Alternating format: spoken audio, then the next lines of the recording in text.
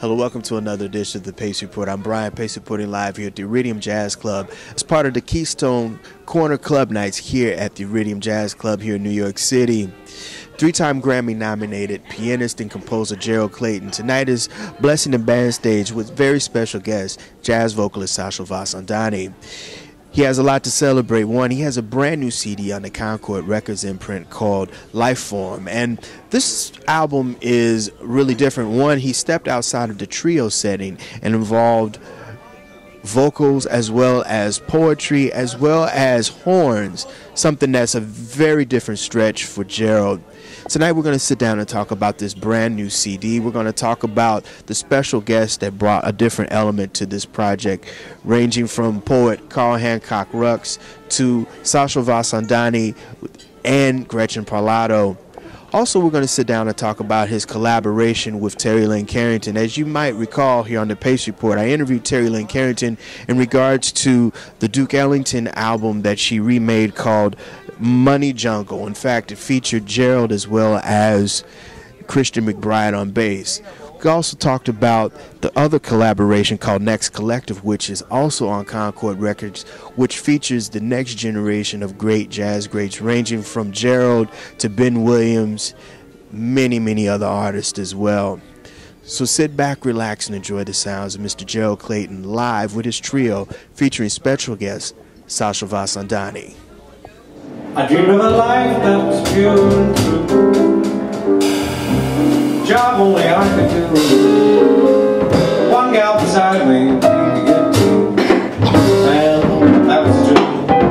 I dreamed it was music I had to play. When I play, I would play my way. Two fascinating children who went to tunes, that was it. How to life I'll be true, come my way. Trying to get by, learning up around me, and everyone I say. Fame and life sublime, I made prints on the sands of time. Smacked out the spotlight, played an instant man. I think I was music.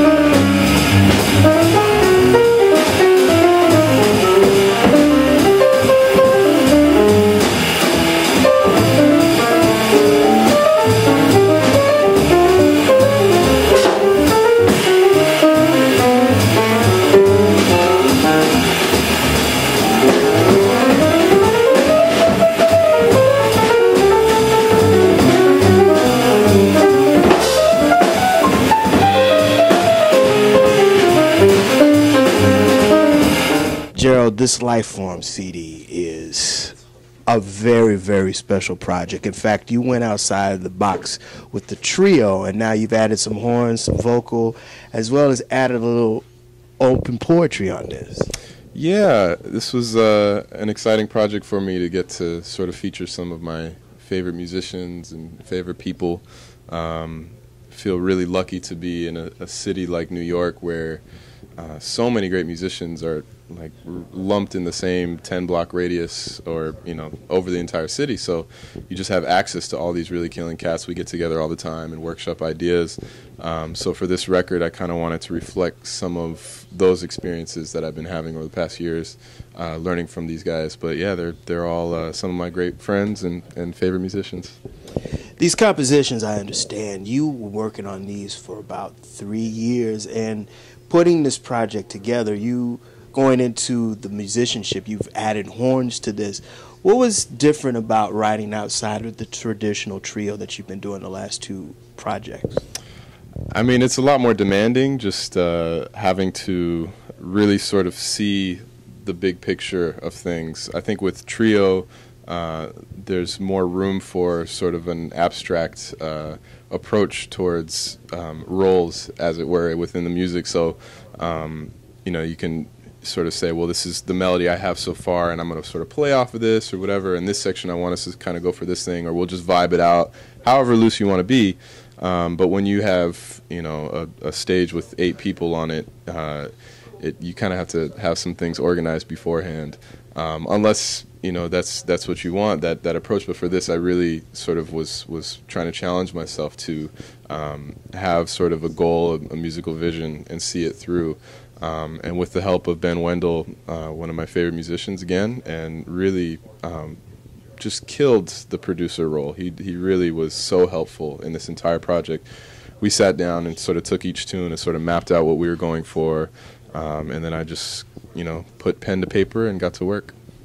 You have a very interesting poet and writer who I've profiled on the Pace Report, Carl Hancock Rux, who's just tremendous. How did this collaboration come about? Because Carl brings the spirit of the old school poets of the Harlem Renaissance, but he brings the hip-hop and new school flavor of our generation. Yeah, Carl is absolutely amazing. I actually met him on a radio gig that we both sort of got put on together, and the concept was, I think the theme was bebop and sort of how it applies to the modern situation or whatever. So we were asked to just jam, just come up with something together, and he was reading some poetry over some music that I was just kind of coming up with based on a song I'd written before. And I noticed then that he has a real musical ear. It's like he's like a lot of the musicians that I admire and sort of has those similar qualities that I look for in a musician. It's just really, it's not like his words are on top of us and we're background, but he's responding to things, and he's really listening to textures and responding to them and sort of weaving his voice within there. His voice is his instrument, and it was an honor to have him bless the project. He came in and just killed it immediately. Yeah, I'm happy to have him. I want to be no one but me. I am in love with love who loves me the way I am. I have my faults. She loves my faults. She's not very bright. I'm not very bright. But she thinks I'm grand, and that's too grand with me. We may be wrong, but if we get along, what do we care? Say, laughing in the sun, smiling at the sea. When I am at the bars with us, nobody knows but me. What I'm trying to say is, I want to be nobody but me. I am in love with the lover who loves me the way that I am. I have my faults. She digs my faults with a very bright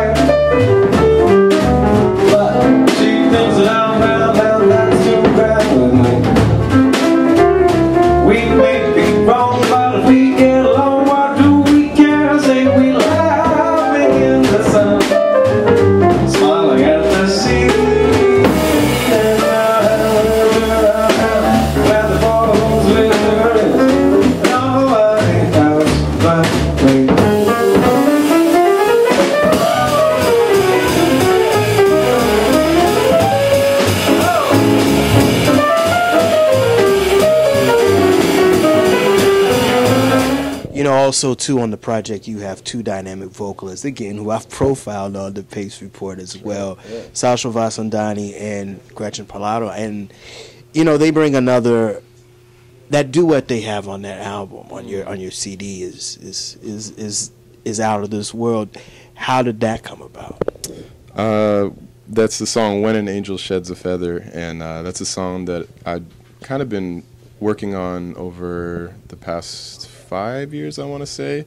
Sachal and I have a very close musical relationship and great friendship outside of music, so when I approached him about writing a song together, or putting lyrics to a song that I was working on, it was very easy for me to open up to him about specifically what the story I had in mind and sort of what I want the lyrics to represent. And he did a great job, and that was, you know, started 5 years ago. And then we both sort of lived some life, and we came back to the tune and sort of added that second section that's in the middle of the song there.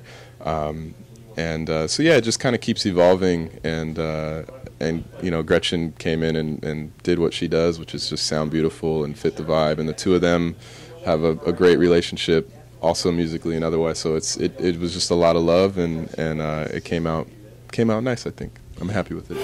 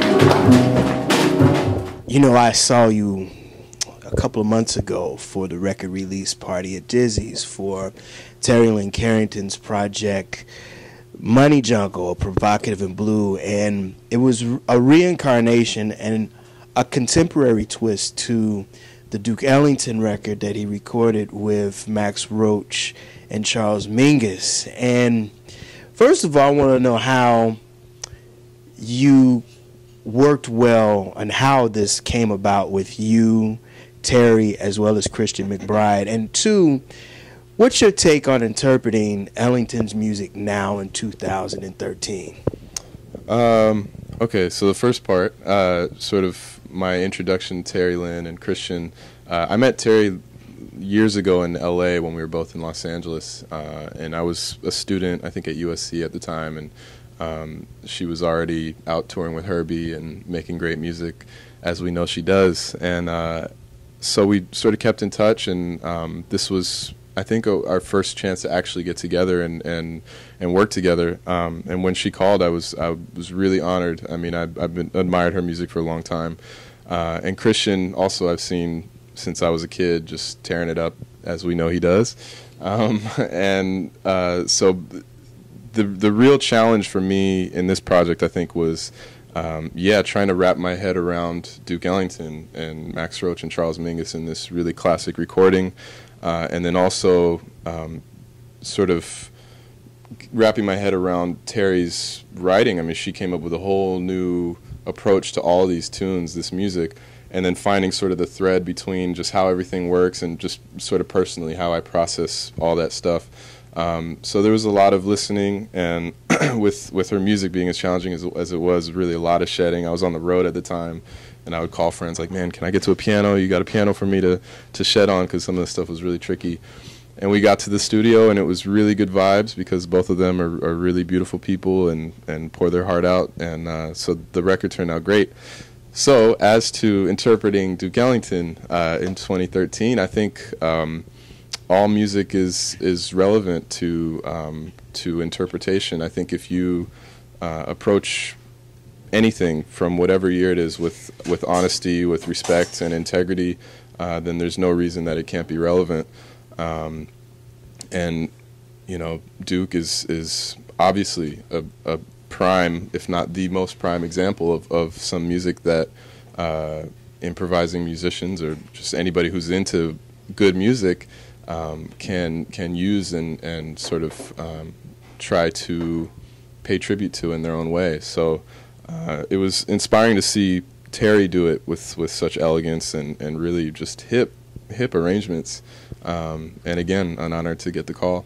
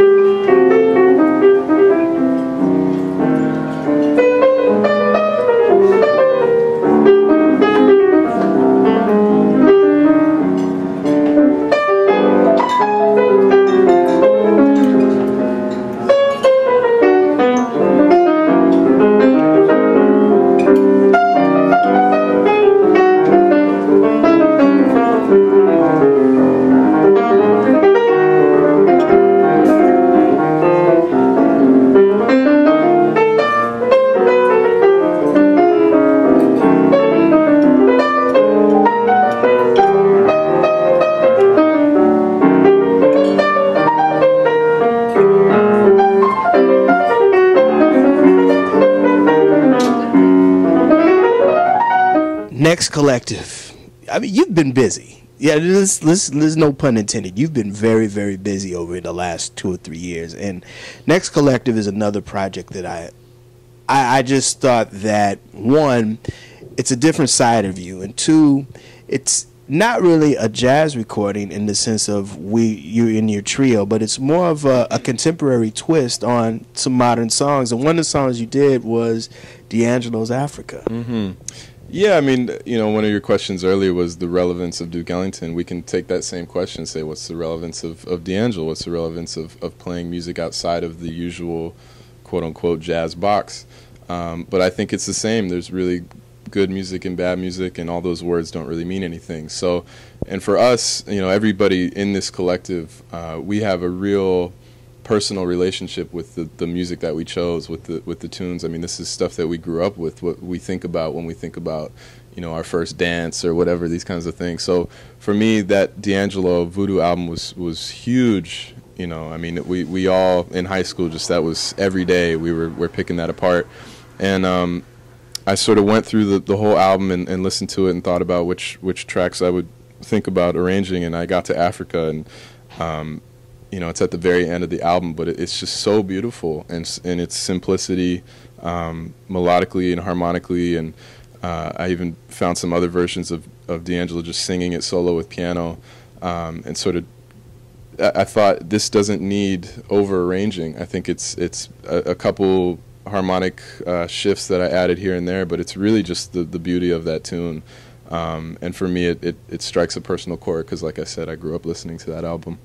I don't feel bad. I mean, you know, when the first time I heard Brown Sugar, it was like, you know, everyone has their swan song, and D'Angelo came out of the gate. That was it. Brown Sugar, babe. Yeah. I mean, there's songs on there that really you can't replicate those. That I mean, especially where he was personally at that time.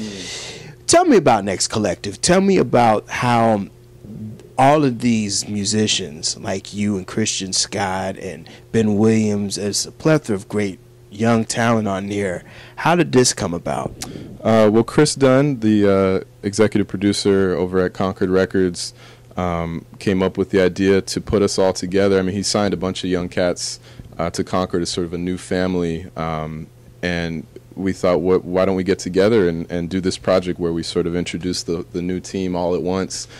So that's the idea. That's how it started. And then, you know, all of these musicians, we have personal relationships as it is. Like we all play in groups together in different formats. So the concept was an easy. Of course, you know, yeah, of course I'd love to do that. I'd love to play with all those cats.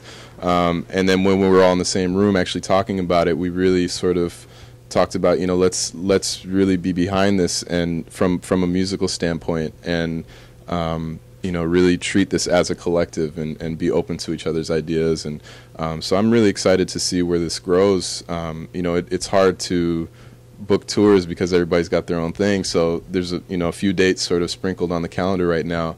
But definitely the mindset of the musicians in the Next Collective is one of truly a collective and trying to make the best musical statement we can together. So it's safe to say there's going to be another one. Although, you know, we'll definitely be playing together. We'll be at North Sea this year if you're there. North Sea Jazz Festival, I think July 13th, 14th. So, you know, on and on, onward and upward. That'll do it again for another edition of the Pace Report, reporting live here at the Iridium Jazz Club as part of the Keystone Club's night here at the Iridium Jazz Club here in New York City.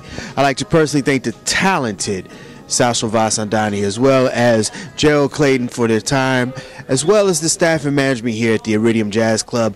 Also a very special shout out to Todd Barkin, who put this wonderful event together as part of the Keystone Club nights here at the Iridium. As always, please visit my website, www.thepacereport.com, for my weekly column as well as my past segments. Until next time, remember, if it's in the groove, it'll make you move. Till next time, peace.